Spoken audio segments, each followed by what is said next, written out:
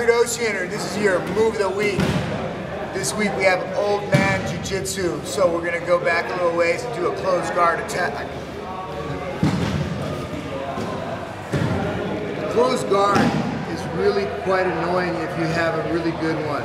So what I'm gonna do here is I'm gonna swim through to break his posture and bring my elbow to the floor. This is really important, this piece right here, because I need his elbow to touch the floor. As I come under, I'm not gonna reach for the opposite side, I'm gonna grab the same side collar, like right underneath his armpit. I'm gonna start to shave him. I'm gonna scoot my hip, bring my knee in, put it so it blocks his head. I'm gonna turn on my side and bring this leg on top and arm lock him. If he tries to pull the arm out, he can't, because I got my grip.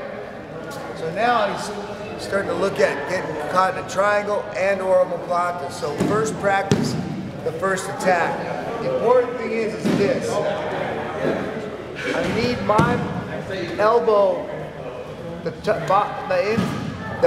ditch on top of his elbow. See? And then what I'm gonna do is I'm gonna squeeze it with my leg power. This will work, but this is far worse. Once again, I'm gonna swim through, pull with my legs, pull him down with elbow to the floor, and come under, get that grip. I don't let go of this for nothing. Start to shave him. Shave, bring my knee in, and put the foot on the hip. I scoot on my side, and then look, I squeeze.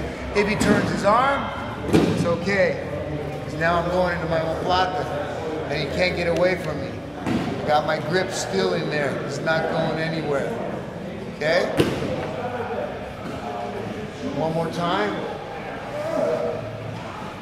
Swim through, pulling with the legs. Look, crown of his head, elbow to the floor. Under. Find that grip.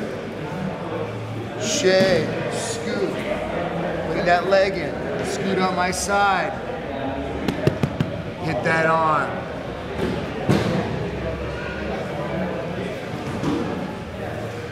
That's your old man move of the week. Go train.